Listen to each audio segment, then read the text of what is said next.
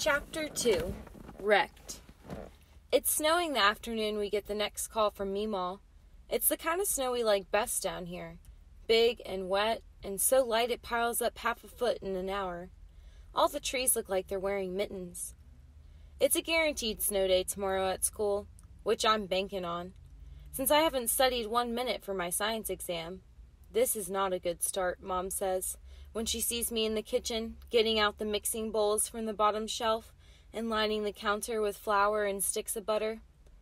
But she doesn't stop me. I'm aiming to make a fruit galette with peaches we froze last summer from the farmer's market. I saw the galette in an old copy of Food and Wine someone left in the guidance counselor's office next to the copies of Parents Magazine and Guideposts. The galette looked nice, homey and fancy both, like a big fruit tart dusted with glittery sugar. I'm elbows deep in floppy pie crust when the phone rings.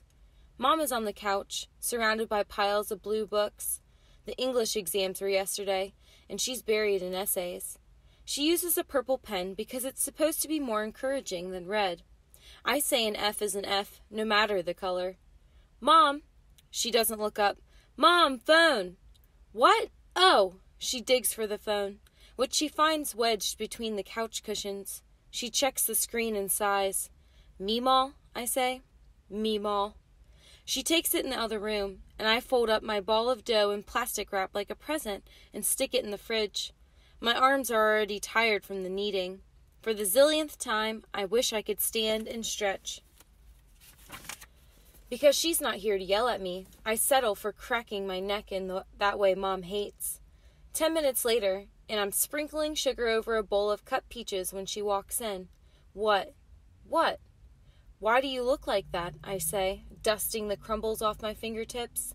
Like what? Like you've been hit by a bus and then backed over again. It's your grandfather.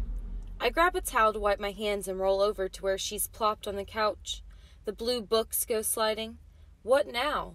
She leans over to pick them up, but then she just kind of stays there and puts her head on her knees. He's in the hospital. Oh boy. I try to swallow, but there's a lump of panic in there that makes me cough. This must have been a bad one. What happened? He drove into Food & Co. What do you mean, into? I mean, he drove the truck through the glass front windows of the grocery store. Against my will, I picture his weathered hands on the wheel and see shattered glass and tires spinning. I feel dizzy. When I was younger, he would hold me up so I could practice standing. He was always so steady. Something inside me topples over, and I wrap my arms around my stomach to hold myself together. I thought Meemaw hid the keys. She did. He found them. I put a hand on her back. It's knobby like mine. I can feel every bump on her spine. She aims her words at the ground and they fall heavy. They're keeping him overnight in the hospital. Apparently the airbag did some damage. Abrasions to his face, your grandma said. He also fractured his nose. Oh, boy. We eat the peach galette for dinner. It's a little soggy in the middle, but neither one of us cares. I don't think Mom even knows she's eating. Afterward, she takes her exams with her to her bedroom. She works best when she's stressed. I don't. I spin in circles, literally. I spent half an hour doing laps around the living room in my chair, trying to keep my body busy so my mind stops spinning. It doesn't work. Grandpa's hurt. Meemaw's scared. Mom's sad. It all sticks like gum, and I can't pull out of it. So I give up and head down the hallway. I should go to bed now, or study. Probably should study, but my head's too crowded. I pick up my phone, sneak into the bathroom, and lock the door. I dial area code 918 and wait. Hiya, honey. Hiya. It doesn't bother me when Meemaw calls me honey. That's what grandmothers are supposed to do. It's a grandmotherly word. How's things? Meemaw asks like we're just shooting the breeze. Really? What? You want to hear about my day? I say. Well, I don't want to talk about things here. Honey, this place they've got your grandfather is a morgue. It smells like baby wipes and cigarette smoke. Lord, the amount of smoking that goes on outside this hospital by nurses and doctors, mind you, makes you wonder all over again at the state of our health care. But you don't want to talk about it? No, I don't. I can hear how tired she is. It travels down the line ahead of her words, and I want to reach across the miles and hold her hand. I watch the snow still falling outside and curling up all fluffy on the windowsill like a cat. We sit together in quiet. I want someone to take my hand, too. How'd Neuro go? She said finally. Good. I'm off the meds. Well, praise the Lord and pass the potatoes. Your mother must be through the roof. She cried. Course she did. Her baby's in the clear. She cried about you tonight. Well, she's a crier. I don't tell her I want to cry too. Meemaw, how are you really? There's a long enough pause that I have to stop and check the phone for a signal. Oh, honey, you're a child. You shouldn't be worrying about this. Should is for suckers, Meemaw. You're the one who told me that. Tell me really. Should is for suckers. I stand by that. But this kind of truth isn't for young ears. It kills me when she defaults to my kid status, because she's one of the only people who treats me like an adult. But I know Meemaw, in her own tailspin of worry, just like I am. So I stay quiet, waiting it out until she starts talking again. Baby, your grandpa's just about done me in this time. He's okay, but I hate looking at him laid out in this hospital bed. And there it is again, another picture in my head I never wanted. Grandpa in a white bed, under white sheets and white lights, looking like a shell of himself. All those age spots from too much sun mixing with the bruises. I wipe my nose on my sleeve and clear my throat. I heard he found the keys. Yeah, I hid them in the pantry, but he got turned around going to the bathroom and found them. I hear beeping in the background. It's steady, which seems good. And then a man's voice muffled. Honey, look, the doctor's just come in and I've got to go. You go get some rest now. I'll see you in a week. Christmas, baby girl. She hangs up first. I stare out the window over the bathtub and try to see the snow instead of the pictures in my head. What you imagine is always worse. It's got to be, because if it's not, if all the bandages and brokenness I see when I close my eyes are true, then I can't think how a person ever fully heals after that. Will he know my name when he sees me? Will he still look like my grandpa? I turn to study myself in the mirror. Whenever I grumble about the freckles on my nose, Mom says I have him to thank. I tilt my head in the light. Brownish hair, blue eyes that are sometimes green depending on the sky, and all those freckles that I will never complain about again. I look down at my chair. That's the first thing people see anyway. I had a pink sparkly one when I was little, but this one's black with purple racing stripes I stuck on to jazz it up. There's really not much in between. You get either My Little Pony or the kind you see old people wheeled around in at the airport. Will Grandpa go home in one of those? I hit the lights and roll down the hall into my room. A Pepto pink from floor to ceiling that was awesome at 8 when I picked it out and makes me want to vomit now. I don't bother with pajamas, just heave myself out of my chair and into bed, which is harder without Mom's help, but I don't want to bug her. I try to let sleep take me, but my legs are doing that twitching thing they do when my muscles get stiff, and I'm restless. Every time I close my eyes, I see Grandpa's busted face, and I twitch. Mom looks terrible the next morning.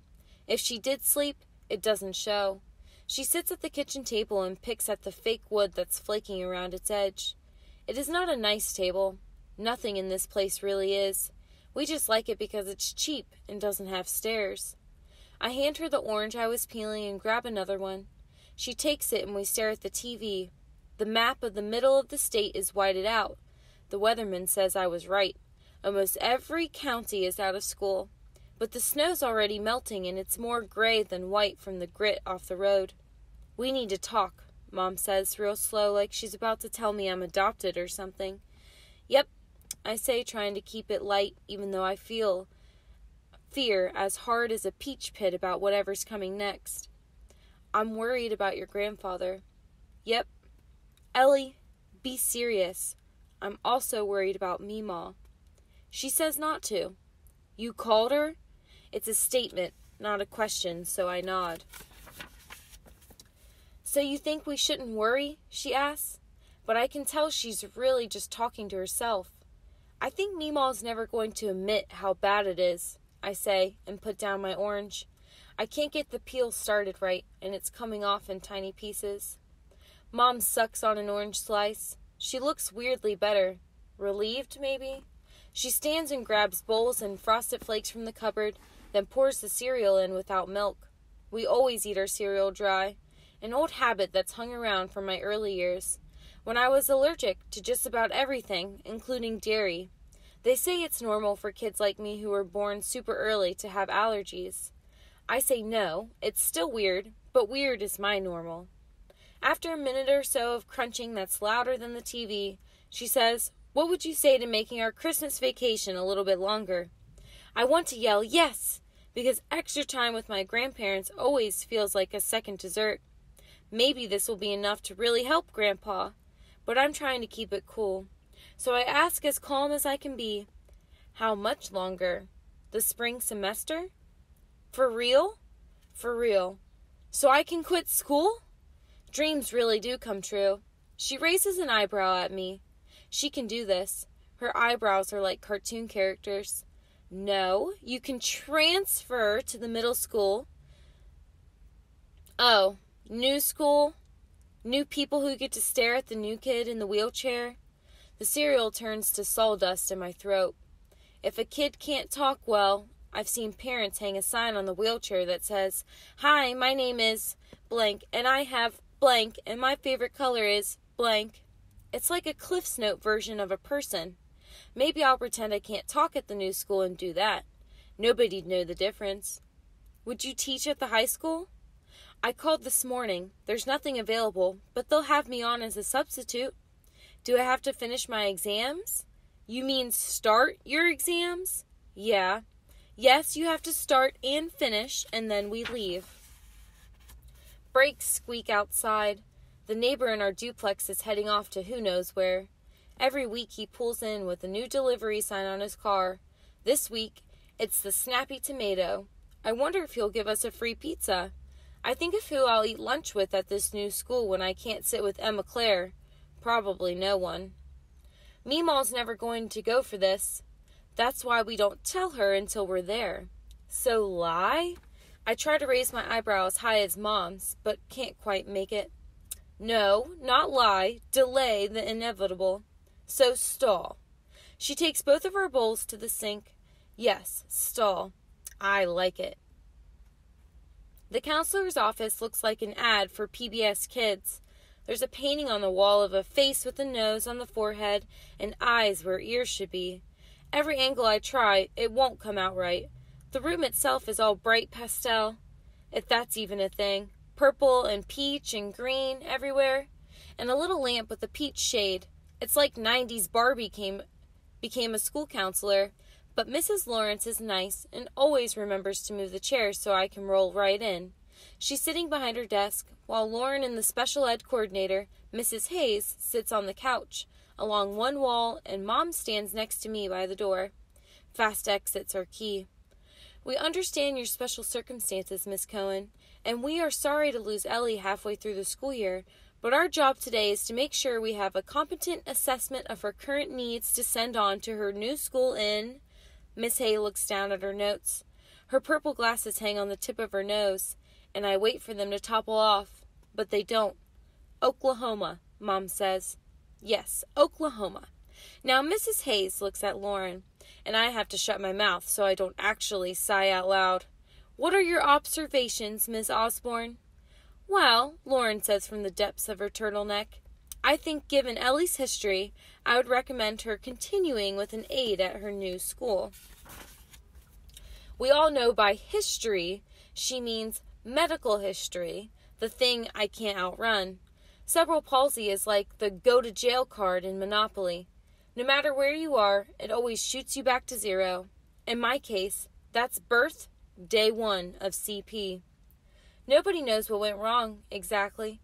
Mom's water broke at the 4th of July picnic right as she was taking a bite of egg salad.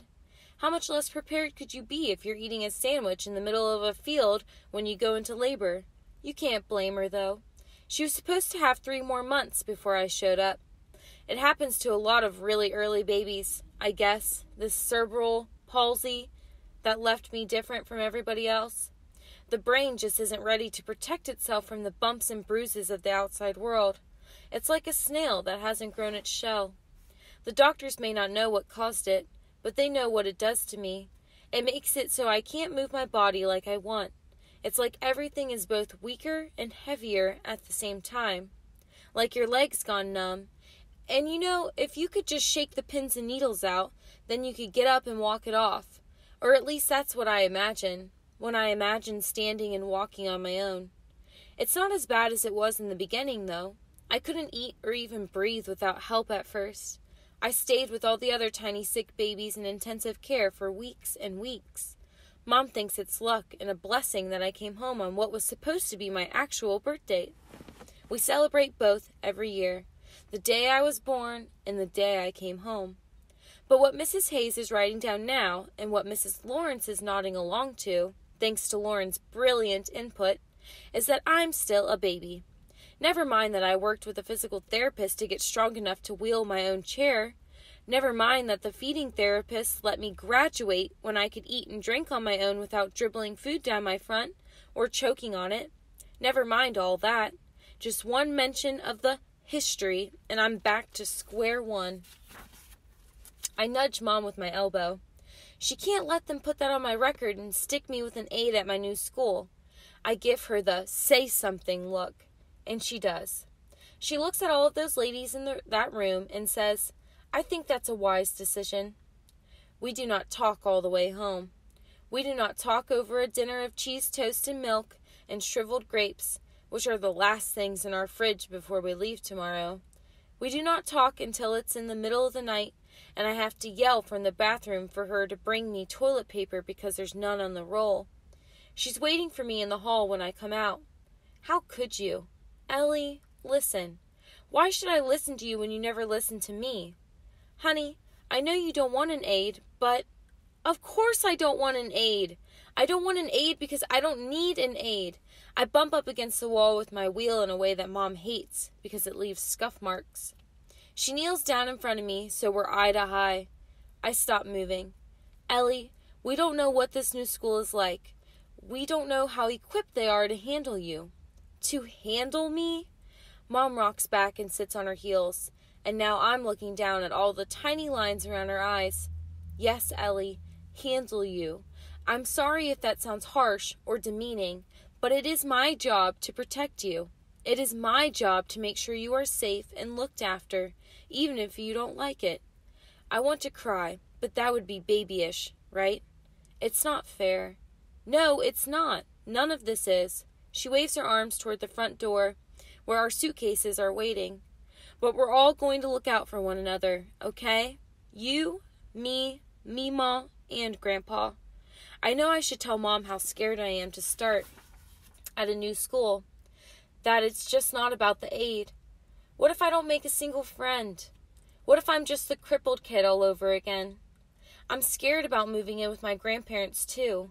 What if Grandpa gets worse? Or Meemaw says she doesn't want our help, and we've already quit our whole lives to move there. But I look at Mom, and man, she looks tired. Like she could curl up and sleep right here on the floor. So I just say, okay, and roll back to my almost empty room.